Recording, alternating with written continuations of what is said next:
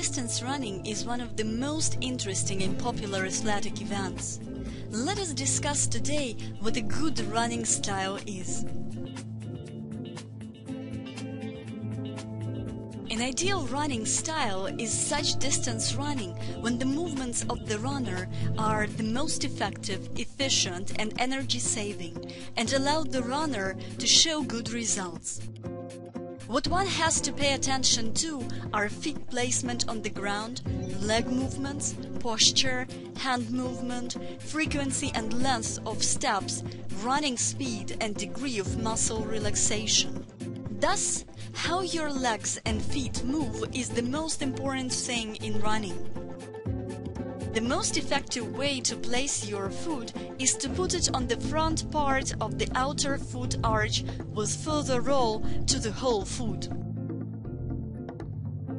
In this position, the braking action of the front push is lessened, its length is reduced, and the runner's forward movement is the most effective one. While running, the body should be slightly bent forward and the movements of hands should be high. High speed of hand movement also helps to increase the running speed. A sign of good and effective repulsing is the full and finished erection of the take-off leg in all its joints, and a simultaneous up-forward movement of the swing-up leg thigh.